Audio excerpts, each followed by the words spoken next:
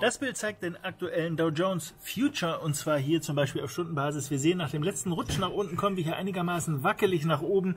Wer mich kennt, der weiß, das ist etwas, was ich durchaus mag. Nämlich wackelig hoch würde bedeuten, wenn wir hier irgendein Zwischentief triggern. Ich mache mal das hier so ganz grob. Ich hoffe, dass man das einigermaßen erkennen kann. Dann wären das Short-Möglichkeiten. Ist vielleicht nicht die allerbeste Situation, jetzt long zu sein. Zumindest mal im Moment sieht es noch nicht danach aus, insbesondere wenn man so einen Verlauf hat.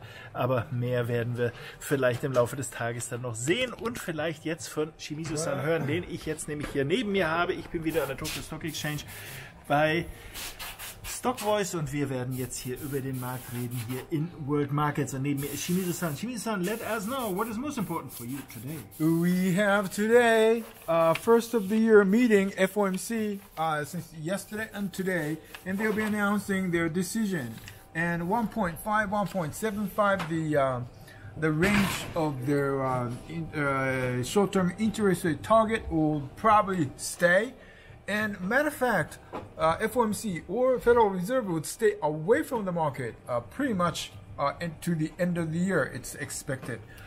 Thing is that Jerome Powell may make some reference to coronavirus that is really exploding at this point. But then again, what could they do?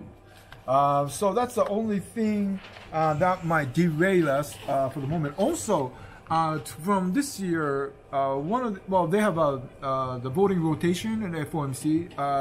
Kansas City, where is it? Guy Kashkari, I think, is Boston.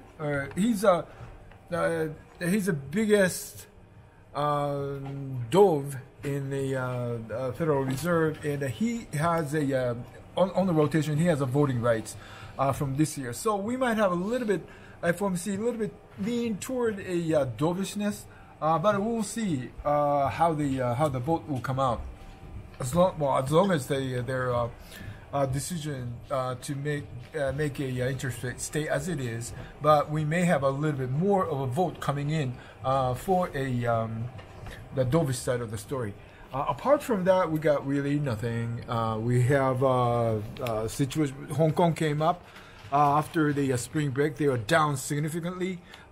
China mainland market will not come in. They were supposed to come in from Friday, but the Chinese government extended their festivity, and Chinese mainland market will not come in until Monday.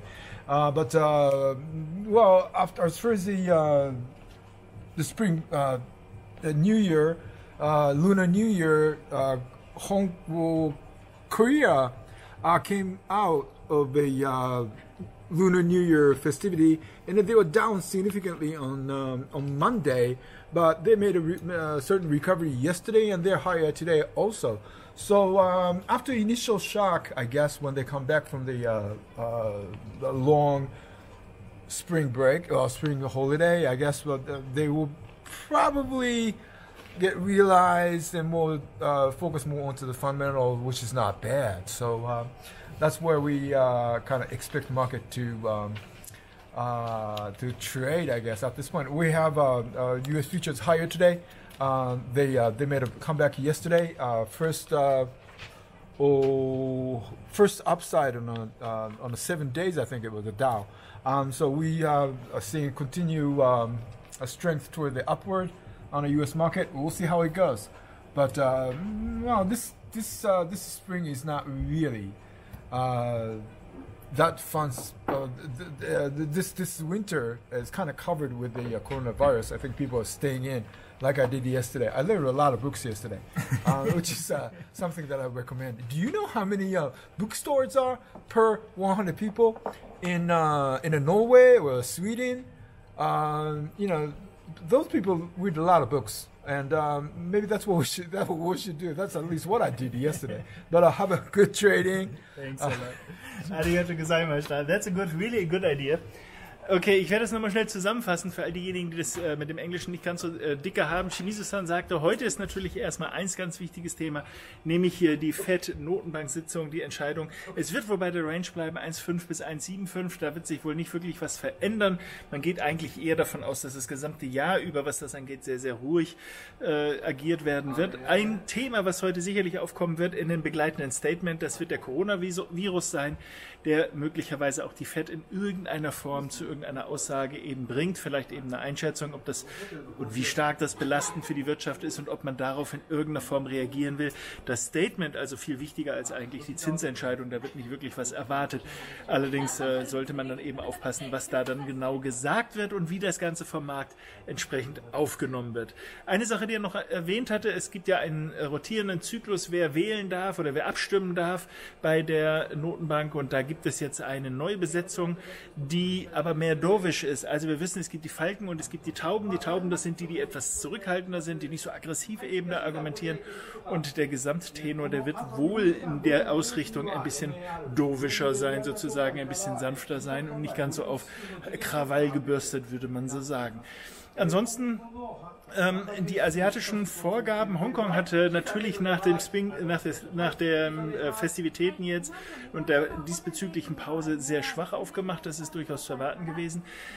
Allerdings haben sich die Börsen nach diesem ersten Schock hier in Asien ja schon wieder erholt, so halbwegs. Nicht so China, denn China bleibt zu, wird auch erst frühestens Montag aufgemacht werden, also mindestens noch mal ein bisschen verlängert, denn man will einfach da abwarten, wie sich die Situation dort eben ergibt. Also wir haben da den einen oder anderen Druck und vielleicht den einen oder anderen Schmerz da noch zu erleiden, was das angeht.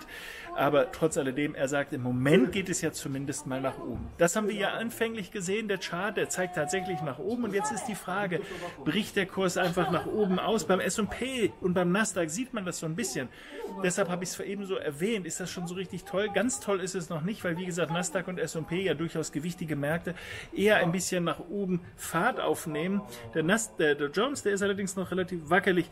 Also da wäre auf der Unterseite ein möglicher Trigger für die Shortseite. Aber ganz wichtig, nicht einfach was vorausnehmen und sagen, ich weiß es sowieso besser, sondern immer erstmal abwarten, dass der Markt das dann auch entsprechend bestätigt. So, in diesem Sinne bin ich jetzt fertig mit der Übersetzung. Jetzt kommen wir nochmal hier alle zusammen, dass wir uns hier richtig und ordentlich verabschieden. Shimizu-san, we need you. Okay, also in diesem Sinne euch allen alles Gute da draußen. Toi, toi, toi an den Märkten. Bis bald. Bye, bye. Toi, toi, toi. Toi, toi, toi.